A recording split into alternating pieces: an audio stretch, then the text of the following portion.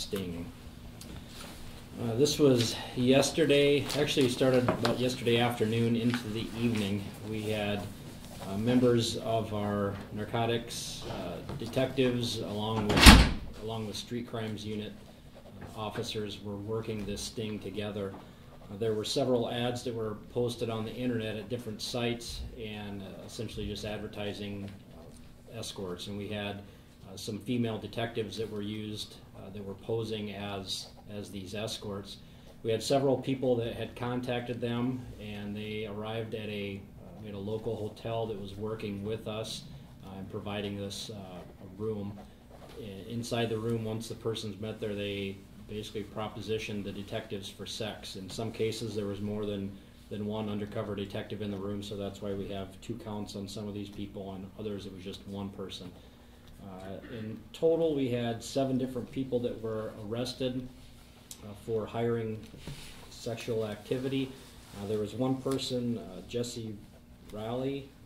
He was also arrested for possession of a concealed weapon. He had a handgun that was in one of his pockets, and he didn't have a concealed weapons permit.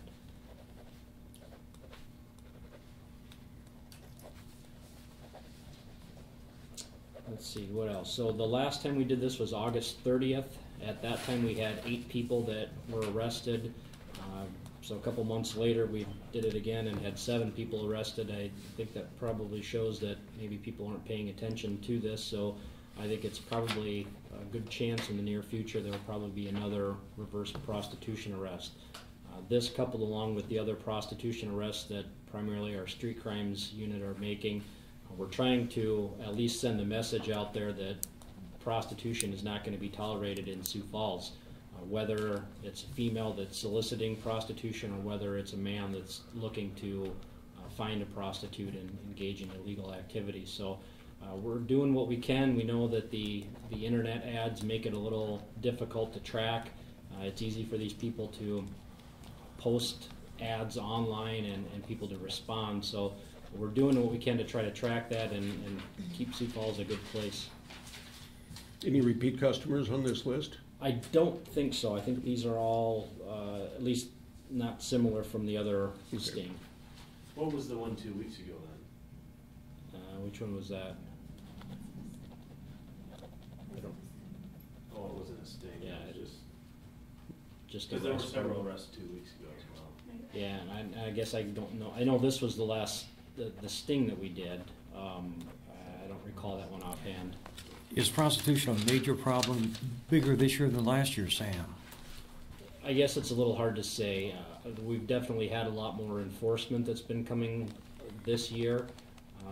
Whether or not there's more prostitution, it's a little difficult to say. I mean, it's when you look at arrest statistics, those are the people that are getting caught. Those are the people that are getting charged. It doesn't necessarily mean that there's an increase of that. It just means that there's more enforcement that's taking place. So.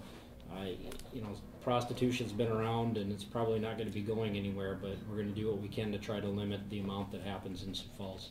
Okay. What do these stings do for you? Obviously, they're coming to you when you do this stuff. With the reverse sting? Yeah.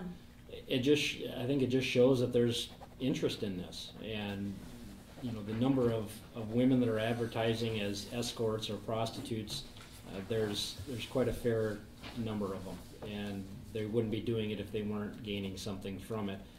These guys are the ones that are providing them the money and keeping this going. So we're trying what we can to try to bring it to a stop. So we arrest the prostitutes and we're arresting the guys that are soliciting them. It's all we can do, and we're hoping it'll make a difference. This is a misdemeanor, right? Yes, these are all misdemeanors. Because these numbers keep. Because, in the last one you had 8 and now you have 7, is this enforcement going to continue, or is it going to get are the punishments going to get any harsher, or do you have any plans for, enforcement in the future with this? I guess I don't have direct knowledge of that. I just, these numbers are high enough that I'm guessing they're probably going to continue.